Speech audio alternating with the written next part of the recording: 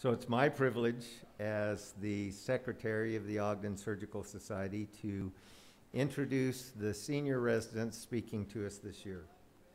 We're trying a little bit different format this year. Instead of having all of them present at once, lining up all here for the questions afterwards, we're going to do it in two bunches plus one. Taking advantage of technology, our final seventh speaker will be via technology. It's not artificial intelligence, it's real normal intelligence, but it'll still be remote. So our first three are Taylor Stoddard, Justin Coles, and Bryce Barton. And they will be each speaking approximately 15 minutes, after which there will be a question and answer session for them as a group. So it won't be done individually. We'll wait until all three of them have spoken. They'll introduce themselves, and then afterwards, again, we'll have questions. Then we'll introduce the second set. So Taylor Stoddard, you're on. Okay, hello. My name is Taylor Stoddard. I'm one of the third-year family medicine residents. Thanks for having me. To start, I'll introduce myself. I'm originally from Ohio. I went to University of Toledo for medical school and finally got out to the mountains for residency. My future practice will be at Layton Clinic. Very excited. Also doing half-time at the residency as one of the faculty members. I have no financial disclosures. Here you can see a picture of myself backpacking in a central Ohio back in the day. I also used to rock climb a little bit more, so that's bouldering up on the East Bench of Ogden, one of our favorite places to watch the sunset.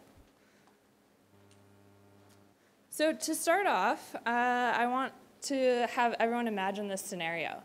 You've got a first-time mom. She's the outdoorsy type, so she says, I'm gonna get one last run in on the ski hills.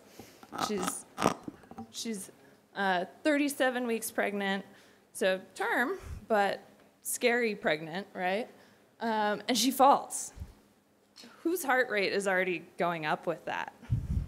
Like, we're thinking abruption, we're thinking bleeding, like baby's life is at stake here. And in the meantime, her friend is going way too fast in yard sales. You've got a ski over here and a hat over there, and he says, oh, my leg hurts, my leg.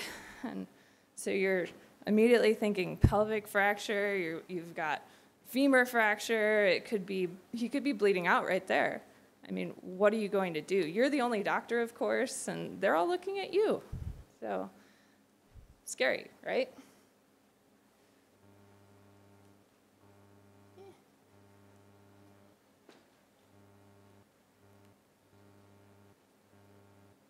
It's not working.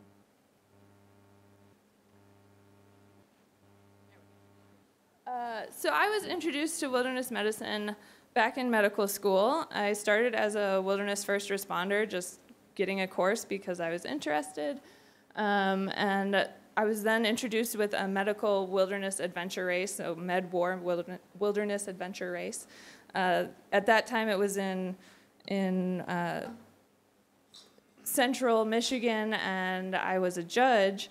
And so the scenario was you had to come in and do a chest tube. And so they had a mannequin with a rack of ribs in it. And you had to put the chest tube with whatever you had available on you. And so I was the one checking off the boxes for the residents and doctors that were participating in this wilderness adventure race. And so that was my first taste of wilderness medicine, and I loved it. So then I did a Wilderness Medical Society elective for a month in my fourth year. And the last week of the month was backpacking on the Appalachian Trail. So a couple of pictures from me on the Appalachian Trail. So currently, wilderness medicine education is mostly done within emergency medicine residencies. That's just where they've found their niche. So 2/3 of ER residencies will have some sort of wilderness medicine education, but it's variable as far as how much they get. So half of them reported less than 5 hours. A third of them said, well, we just do an advanced wilderness life support course and call it good. There are 22 fellowships, so after residency, you can go on to do a year-long fellowship in specifically wilderness medicine, but these are mostly for emergency medicine residents. There are only a couple that are for family medicine residents, and sometimes they don't even fund those. But I would argue that wilderness medicine is applicable to all providers, especially family medicine providers, because of the skills that you learn. It's rural and austere medicine. It's medicine that's done when you have less resources. It's improv skills. It's sports medicine, musculoskeletal. It's pregnancy on the ski slopes, you know? You've got altitude sickness, bloodborne illnesses, emergency disaster training. The list goes on and on. I mean, I'm not going to go through this, but the point is that wilderness medicine is important to learn, in my opinion. So currently at McKay-Dee Family Medicine Residency, we are not currently advertising any wilderness medicine training. However, we are doing some of the training. So some of that includes being a part of the ski clinic staff up at Snow Basin. We do several events, like the Ogden Marathon tomorrow, we'll be there. Practical skills and hands-on scenarios, such as hypothermia skills and splinting, things like that. We also enjoy listening to Dr. Ingebretson, who's one of our esteemed University of Utah faculty, who does a wilderness medicine trip to Chamonix, France, that I'll be joining with this summer. And so, as part of my research, my question was, where do we stand with this? Do family medicine applicants desire more wilderness medicine training? So I kept it pretty simple. I just wanted to get a baseline of where do we stand? What is the status quo? So I sent out a 1-minute survey to our 62 applicants for the current match year, and about half responded. So the first question here is, when researching residency program websites, I specifically looked for mention of wilderness medicine training. And so I know that when I was in that position, I was specifically looking, does this program offer wilderness medicine? Surprisingly, most people disagreed. As you can see, the largest is disagree. And really, the majority disagreed with that statement. The next question was, when deciding where to apply for residency, I looked for a program with an established wilderness medicine program. And here, more people tended to go neutral to disagree for the most part. There were only 6 people who were really looking for an established wilderness medicine program. Then the next question, when evaluating a program like wilderness medicine, having accredited faculty like fellows of the Wilderness Medical Society is important to me. And here, most people were neutral. 12 of the 32 responses were neutral. And it pretty much exactly followed a bell curve. So there was no strong agree or disagree to this question. And then in comparison to other family medicine programs, my opinion of the McKay-Dee Family Medicine Residency is that it has a strong wilderness medicine program. So here's the first question that you can see that a lot of the applicants answered more towards neutral, agree, strongly agree, which was nice to see. However, when I looked more closely at the data, the average of this graph here is 3.3 out of the 5-point scale, meaning they're just above average. Whereas if you look at specifically the people who were looking for wilderness medicine, they tended to mark that McKay-Dee was a little bit less strong. So they were completely neutral on McKay-Dee's program specifically. So hard to say what that means exactly, but I thought it was a unique point. And then the final question on my survey was just mark 3 of the activities that are important to you in a wilderness medicine curriculum. And you can see here that most people wanted outdoor injury practical exercises. They then said the next most important to them were certifications like Advanced Wilderness Life Support and Wilderness First Responder. Surprising to me was that they didn't care as much about ski days and hikes, and we even put in there anything that lets me play outside of the hospital. For residency, come on. So that was surprising, but good information as a baseline. And then they had an opportunity to just put down comments about what did you ask during an interview. And I wanted to specifically bring this one out. This was from a single applicant. He said, "What does your programming consist of?" E.g., one program said they had great wilderness med, but turns out it used to be more active, and now it's just a day rafting trip. That's group bonding outdoors, not wilderness med education. I asked if they teach AWLS. I asked if there are wilderness retreats, and if families can attend those. Wilderness med curriculums were very important to me, even more for the indication of the types of residents and faculty than for the education itself. Wilderness med will be a lot of fun to learn, but I don't need that certification or education. I do need to work with residents and faculty who value outdoor adventures and who hopefully will come rafting, climbing, skiing, biking, backpacking with me and my family. The quality of the wilderness med training is closely correlated, as far as I can tell from interviews, with the outdoorsiness of the people. And I really, that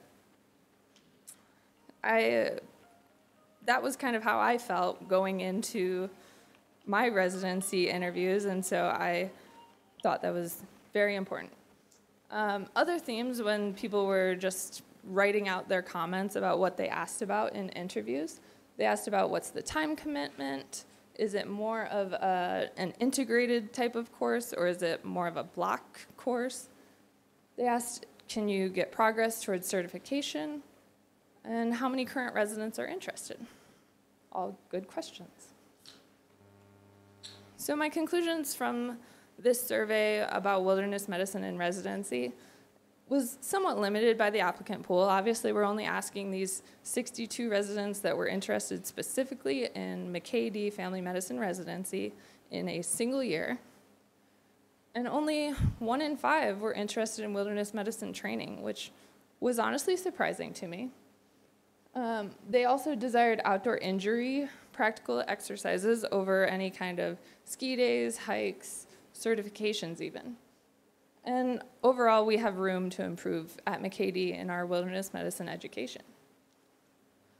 So in the future, as future faculty, I have plans to increase our wilderness medicine curriculum, develop an annual core curriculum that we're doing something every month. I'll be developing skills sessions, and I believe we should be marketing more that we are a wilderness medicine education residency.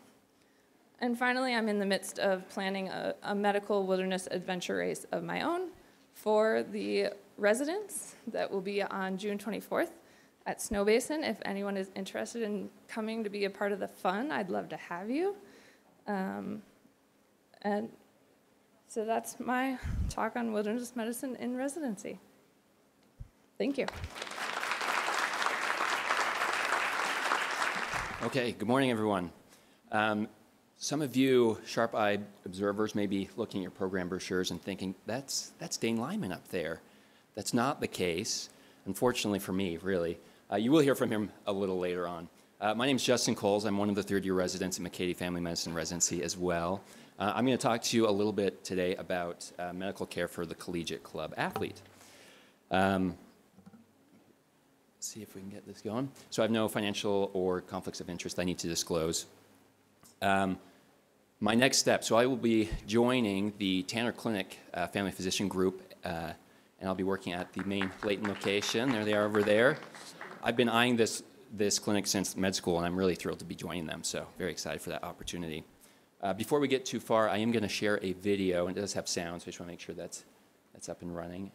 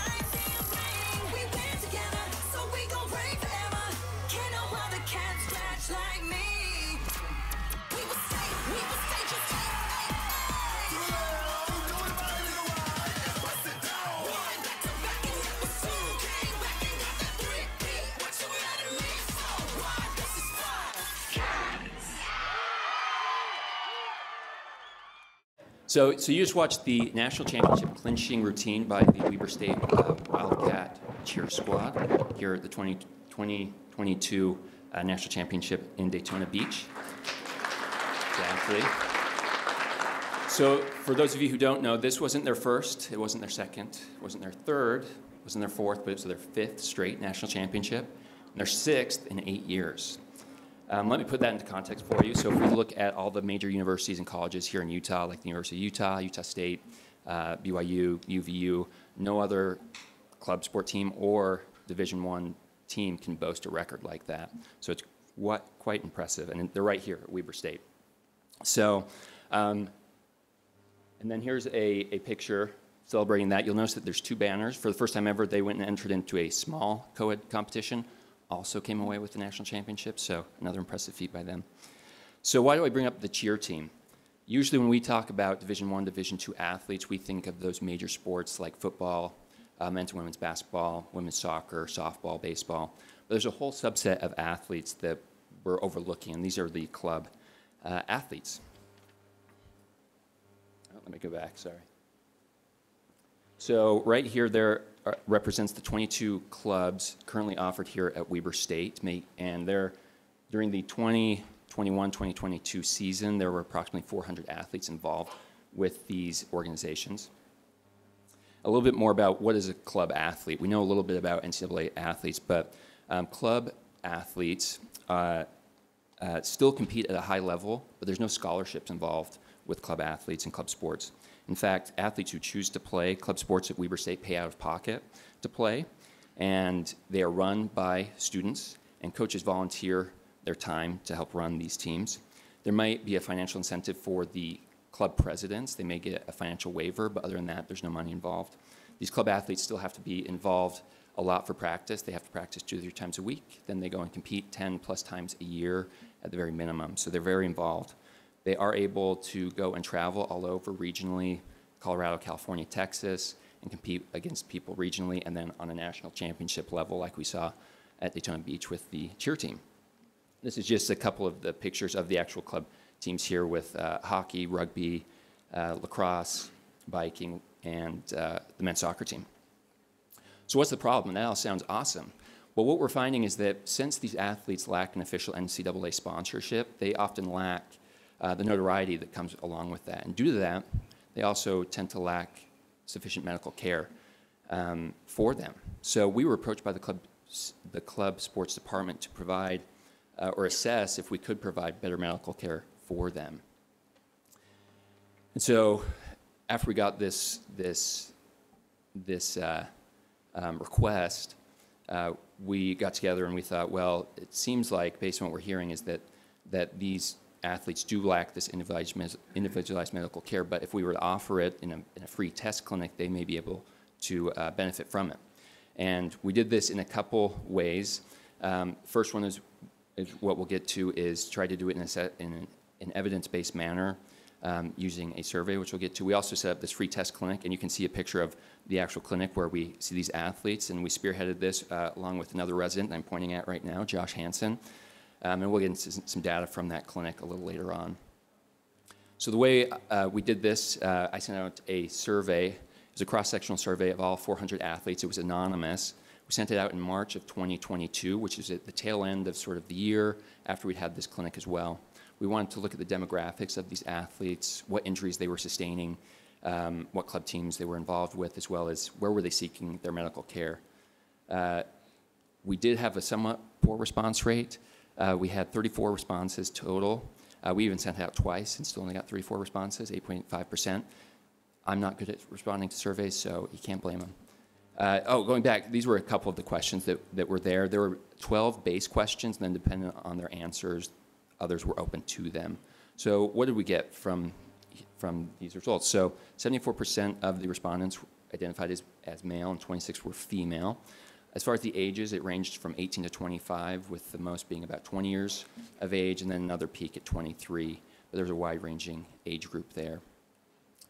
And as far as those age groups, we wanted to see how long had they been here at Weber State and how long had they been involved with their club sport team. So on the left side, you can see the response for how long they had been academically involved here at Weber State. The majority were between 0 and 2 years. I'll mention the 0 here was if they were in their first year but hadn't completed that first year, and that's true of the right graph as well, which also reflected that same trend of 0 to 2 years being the vast majority, but they were participating here at least 5 years in some cases. And then the makeup of the actual club athletes. Here are the respondents. The snowboard team represented really well. They were the highest respondents. You see a picture of them there on the upper right there, but we had a smattering. We saw the bowling team respond, the weightlifting team, the rodeo team. Interestingly enough, you'll notice the cheer team is not represented here. They were probably winning another national championship. I don't know. Well, in all honesty, they were preparing to go down to Daytona, so that's probably why they weren't responding, but they are out there for sure. Okay, so what is the injury distribution of these athletes? Of the 34 respondents, during their time involved with their club sports, we had 8 people that had been injured in some way. And the breakdown of those injuries were head led the way with the number of injuries, followed by knee, and then ankle, foot, shoulder, and hip brought up the rear there. When they had these injuries, we wanted to see where were they seeking their medical care, and there's 2 graphs here. On the left is the graph indicating those who had those injuries. And then on the right are those who hypothetically in the future may sustain an injury. So that was open to everyone regardless of their previous responses. There's a whole smattering of these responses. There's one takeaway really is that the athletic trainer was their point of contact. And that's who they would interface with, which is important for us to know who we need to be involved with. And as you can see again, they go and see a lot of other people potentially after that, but athletic trainers tend to be their go-to person here. And then we wanted to see, again, I referenced that we had set up this free test clinic here on campus, and we wanted to see who's been utilizing this. The vast majority had not used it. In fact, almost as many people didn't know that it even existed, which is eye-opening. We really wanted to make sure that people knew about this, but that's some good data going forward. But there were some that were utilizing that, and I will bring that up here in just a sec. And then we just wanted to ask them, how important is it for you as an athlete in these club sports for you to have access to medical care here on campus? The way we asked this was just a slider from 0 to 100, 0 being not very important or not important at all, to 100 being very important. We only had one response that said not super important, but the vast majority said they would like medical care here on campus, which is what we were hoping. That's what we had thought and anticipate seeing there. So this graph, I'm going to correlate it back to this free test clinic that we'd set up. This data comes from Josh Hansen again. He has a great poster. You'll see it. The solid line is the actual patient numbers that we saw in this clinic. You can see it sort of ebbs and flows. That follows sort of the natural trend of the school year when people are here, as well as the sport team seasons. The trend line is the dashed line there, indicating that we're seeing increasing attendance there, which is great. The March, it just circled back. That was when we sent out the survey. Again, we sent it in April again, just to see if we could get some more responses, but just wanted to correlate those times there. So what did we learn from this? Remember, there are almost as many club athletes here at Weber State as there are NCAA athletes, and they still sustain injuries participating in these high-level sports and activities. A lot of these still require medical care, and where they're seeking medical care has and still varies quite a bit. And so we were trying to figure out a way to structure that. In fact, one example that I just thought of, just seeing how they benefited from this, in the last couple of days we had a cheerleader, again bringing it home, who sustained a knee injury, and due to sort of the structure we had set up, was able to contact Josh Hansen, myself, and be seen in the clinic and get medical care due to this. She had a tibial plateau fracture, actually, so we're able to expedite that process where in the past it may not have been there. So we're seeing that it is beneficial anecdotally as well as from the graphs, and we think that we can really meet that need there. We're going to continue collecting data. I'm going to reference him one more time, Josh Hansen. We're going to continue collecting demographics of the people actually visiting this clinic, seeing what the athletes are, what injuries, how many times they visit the clinic, what other management they need, what referrals they have, so we get better data with the hope that making this a long-term thing for the residents as well as the athletes. Just some acknowledgements. Dr. Madsen, Dr. Sharman, they were the faculty members that we interfaced with that helped us set this up. Josh Hansen, last time, he's one of the residents there. Brianna Cutler was our main athletic trainer that we interfaced with that always was contacting us. She was great and really helped coordinate that. And then Morgan Fradley was the associate director that helped us send this survey out to all these athletes. So that's it. Thank you.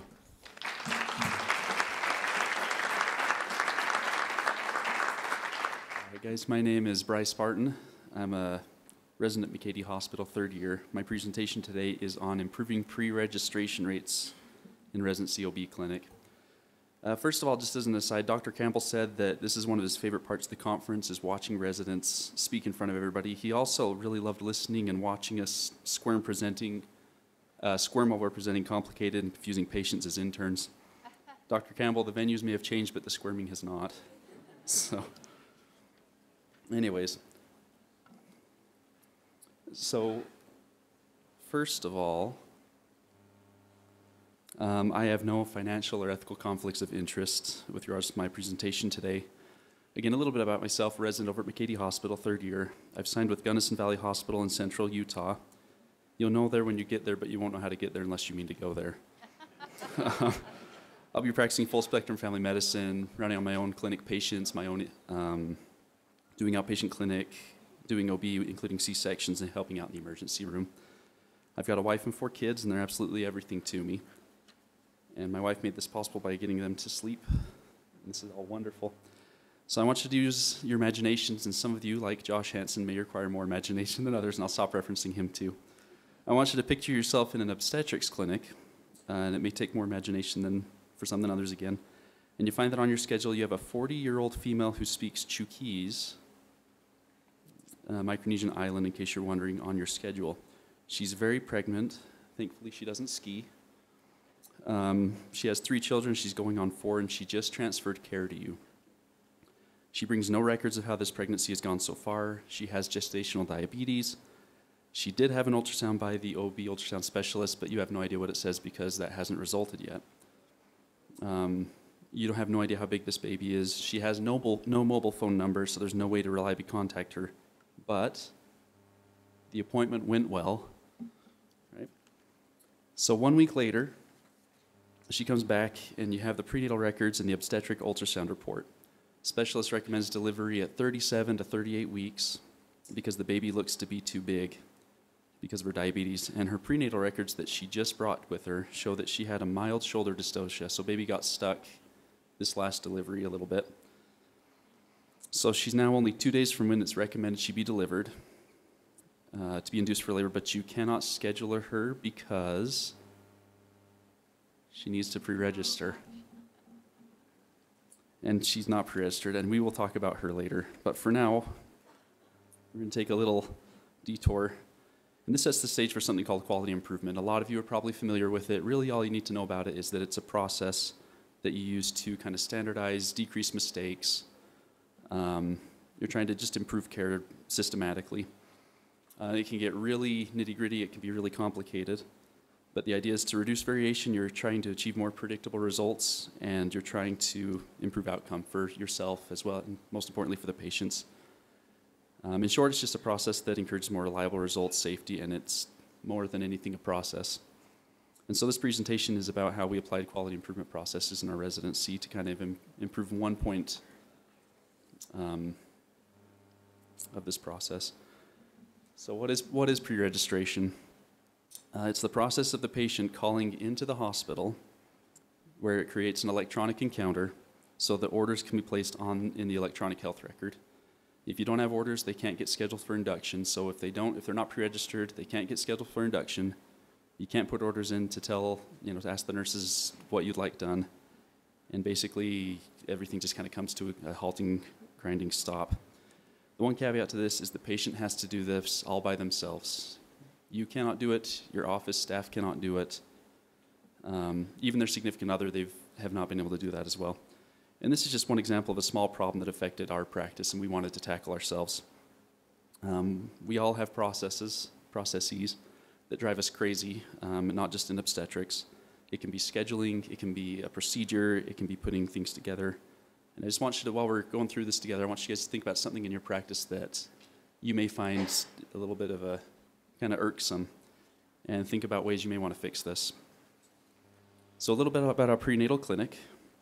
It's done at Midtown Community Health Center, and we love the work we do there. It's run by the residents, the residency faculty and staff, as well as Midtown staff. It's estimated that 70% of our patients are uninsured. It's estimated about 50% of our patients require an interpreter.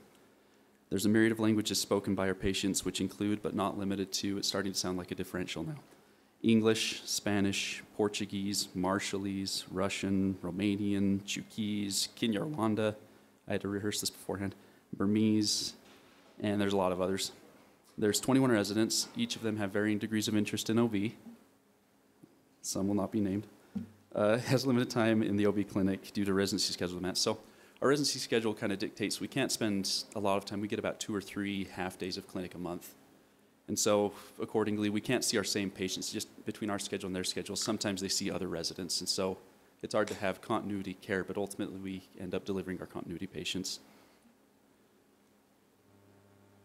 It breaks my heart to say I'm not going to walk you guys through this process, but you can just appreciate it.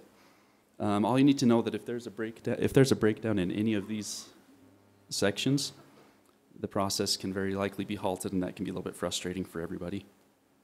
And I've highlighted in red some of these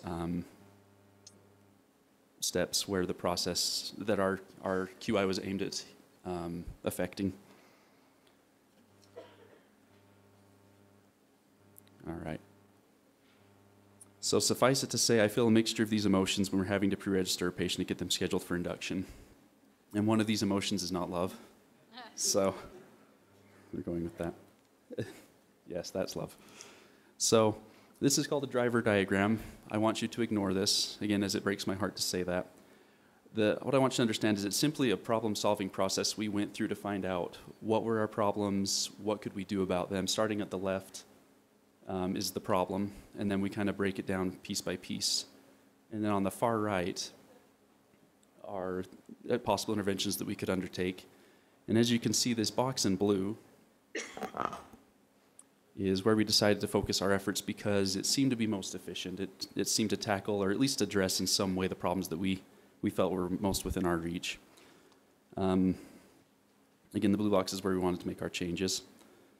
Anywhere where one of these processes could have broken down is where we could have a problem. The whole pre-registration process can break down. This is an actual photo of me, actually, when I was younger trying to understand this process. Actually, it was at a Kansas City airport at 4:30 in the morning trying to go home for a Christmas break. My son was scowling at a man across the bench from him. The man said, "He looks on the outside how I feel on the inside."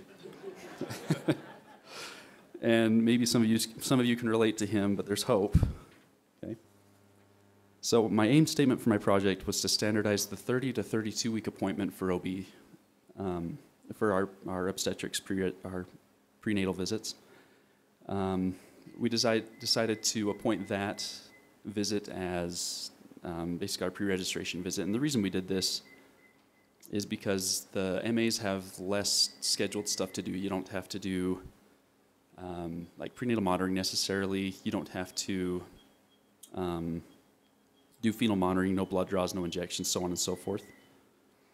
So, and on the right here we have a to-do list that we have hung up in the resident room, and that kind of tells us and reminds us what we can do at which appointments based on how far the patient is, what needs to be checked or done. The reason we chose 32 weeks is the MAs that we were asking about the process actually told us, hey, this would be a very good time for us because there's not as much for us to do. So it's kind of bringing the team into the process. Dr. Mike Ivan, one of my co-residents, created the text for our intervention. I've highlighted it here in red. And both our projects just happen to dovetail into each other. And so we use the same intervention after we coordinated with each other. This slide is really just telling you about data collection and what we did. So again, like I highlighted in red, at 30 to 32 weeks, we changed that paper, we hung it in the resident room with that new text that was highlighted in red, and then we just kind of let things roll, and we had the MAs kind of on board with doing the 30 to 32 week, talk to the patient, get them pre-registered as best we can, and then also talk to the primary OB resident who doesn't necessarily see the patient all the pregnancy, so they kind of can get lost to follow up a little bit that way. So the data process was collected at 2 points in time. One was a month before the intervention went into place, and our second set of data was taken 2 months after the process was put in place, or basically the paper was hung up and the MAs were asked to talk about this pre-registration process. Anybody who was less than 32 weeks during the time of evaluation was excluded. Anybody who was over 35 weeks, we went back and looked at their chart. If they were noted to be pre-registered in our chart, then they were counted. And really our intervention was just hanging up that paper. So let's talk results here. The graph here shows absolute percentages of patients who are pre-registered in the clinic. The gold bars represent pre-intervention numbers. The green bars represent post-intervention numbers. So gold was before we put the paper up with the changes. Green was after we put up the paper with the changes. As you can see, the class average for pre-registration rose proportionally from 8% up to 43%. You say maybe that's a 35% increase. That's pretty good, but it was pretty bad before. So I'm not sure I can stress to you how important this is to my proud third-year resident heart. So this suggests that one class or even one person wasn't responsible for the dramatic change that took place. As you can see, it was evenly distributed throughout the residency in all classes. This also suggests that the inexperience of the first-year class was not to blame for the poor pre-registration rates. It was kind of a problem throughout the whole residency. So maybe looking at it another way might be a little bit more dramatic. This shows the actual number of patients who were involved with data collection. As you can see, there was a 533% increase in the number of patients who pre-registered after we put our intervention into place. This is huge. I honestly didn't expect this kind of improvement with such a small change, but in our defense, we looked kind of hard at what the process was and where we wanted to tackle it, and so that's why we did that. Probably more importantly, subjectively speaking with my co-residents, there's been a dramatic improvement in how many of our patients have been pre-registered, and they appreciate getting the reminder that how far their patient is, and also we're not having to scramble for the same induction slots we're having to compete with the other community OB docs with. So it's easier on us. It makes us less frustrated, makes the patients less frustrated, and arguably more important, it makes the labor and delivery nurses less frustrated. So, conclusions, our next step for the project is to determine if this was actually a lasting change or if this was something that's just gonna, fast on, fast off. And so some of the limitations is the data was collected at 2 points in time. It was not trended. So obviously it would be more robust if we had collected it weekly or monthly and kind of seen did this all happen really quickly after the intervention was put into place? And, just more data is a little bit more robust. So kind of in summary, coming full circle, our Cherokee speaking patient that we spoke about earlier was kept in the clinic while we had the Cherokee interpreter on the phone, and so we organized a through a phone call. We got her pre-registered with the labor and delivery floor. We then scrambled to find an indicated slot 3 days later, which is just 1 day after the recommended time by the specialist. She had a routine vaginal delivery. Went fine. There was no issue. The baby did well, and she's now the proud mother of 4. Our one intervention resulted in a 35% increase in pre-registration rates, and resulted in a relative 533% increase in pre-registration rates. It's pretty dramatic for a small but well-researched change we wanted to implement. So I realize OB may not be part of everybody's practice. It may not hold any interest for anybody, but this process certainly does hold a little bit of promise. If you put in a little bit of time and find something that drives you a little bit crazy, you may want to look at processes in your clinic, in your lives, and see what you can do to simplify it and make small changes and kind of see where that takes you. Hopefully this piques your interest in finding ways you can tweak your practice to make dramatic, impactful changes for yourselves and for your clinic, because I know it'll certainly benefit you. A couple of acknowledgements. This was a big, kind of a big breakdown, a big evaluation process, and there are a lot of people I want to thank, but to shorten it down, Midtown Prenatal Clinic, especially faculty and staff, especially Dr. Kurt Reifelman for the demographics and his help, and as well as Norma Coria for keeping the clinic running smoothly and for their invaluable input. McCady Family Medicine residency faculty and colleagues, especially Mike Ivan, who put up the intervention and kind of worded it. His poster's also on display at this conference. Also want to thank Dr. Clark Madsen for suggestions on how to gather and present the data. Finally, I want to thank the labor and delivery staff and laborists who work so closely with us, and thank you guys for your time and attention. Well, that was excellent. The proud father. Excellent, well done. So particularly Bryce Barton talked about quality improvement. Residencies across the board now, not just family medicine, are required to have a quality improvement training experience. And that concept that Bryce mentioned applies not only to the residency and their experience there, but hopefully will go and accompany them into their practice, but beyond that can be used to change challenges in the life. It's the sort of training that helps you say, gosh, there's a piece of sand in my shoe. It's really annoying. I wonder what I can do to make it better. That's quality improvement, and it applies across the board. So now we have the opportunity to ask them questions. So again, Taylor spoke about not sports medicine, wilderness medicine. Justin talked about club sports and the need to provide care there and showed the Weber State. So that whole video, by the way, that was just about a quarter of that video. It's unbelievable. Humans are not supposed to be thrown that high. And then Bryce, of course, mentioned the OB and the quality improvement involved in that study. So, questions? If there are questions, please go to the microphones. Yes, I have a question for Taylor. So what happened to the pregnant woman on the ski slope? I delivered 4 days later. Wow. And everything worked out okay? Yes, that was me, by the way. Oh, good. Yeah, that was my picture. I did go skiing. I just did one run just to say that I did it, and I had my husband behind me playing defense, and so I delivered 4 days later, and Van is now 5 months old and doing very well. Great. Thank you. I have a question for Justin. It was clear that there were a lot of athletes who didn't know about your program. Is there a way that you could work with the different programs so that you could present, like, say, the first meeting of the year, so that they would know that you have this available for them? That's a great question and something that we thought of as well. And we've sort of identified, I think, ways we can do that. I mentioned Morgan Fradley. She's sort of head of the club athlete department. We can get in touch with her and then have the communication sent out to all the club athlete or team directors there. We're also thinking of social media as well. It seems like maybe email is less effective than maybe social media or something like that. So there are ways that we've identified to hopefully get it out earlier and more effectively, for sure.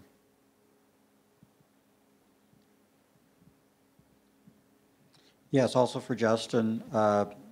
With Weber State having many students, I believe this is true, that are live locally, not as big of a campus presence. I'm wondering how much of the low response rate was because, as opposed to some bigger campuses where you have a lot of students on campus away from home, that they have, in this case, their own PCPs, their own doctors in the community that they rely on, as opposed to taking advantage of your program, which I think, by the way, is a great program and idea. Yeah, it's interesting. So something I did not include, but we did ask about was if they had a PCP and if they see them regularly. It was about 50%. Again, the response rate was low, so whether that is indicative of all the athletes, not sure. But to your point, there are a lot of local people, so that's something that we're trying to take into account and not step on toes, but still provide that care. Hey, first off, I just want to congratulate your whole class. I don't know how you guys do what you do in the hospital, play as hard as you guys play, and also do research. So, hey, nice job, guys. Bryce, question for you. I mean, really, the crux of what you're talking about is the hospitals are requiring the patients to pre-register. But did you explore, does the hospital have some responsibility in being able to provide language services? That's my question.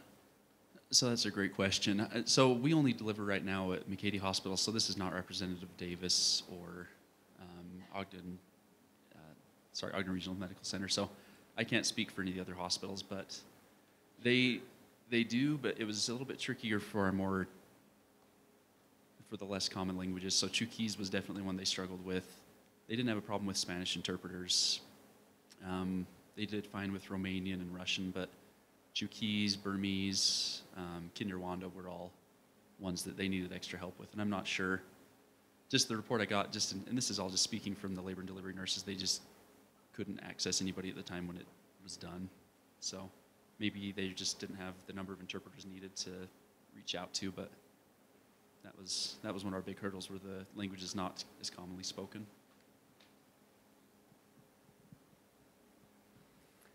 So at my table, one of the physicians, when you were first presenting, Bryce, said, well, why do they even have to pre-register at all? It seems just an annoyance. Can you briefly mention the practicality of why that's necessary? This is well above my pay grade. I don't know. I think part of it is just to kind of help create that electronic encounter for somebody who isn't in the system. I don't fully understand that process entirely, but yeah, I think that's correct, that the reason is the electronic medical record and billing. And remember, of course, that as you all know as providers, the electronic medical records were entirely created for your benefit and your patients. Except it's all about billing, right? Okay, so any other questions for these three? All right, round of applause. Thank you very much. Excellent.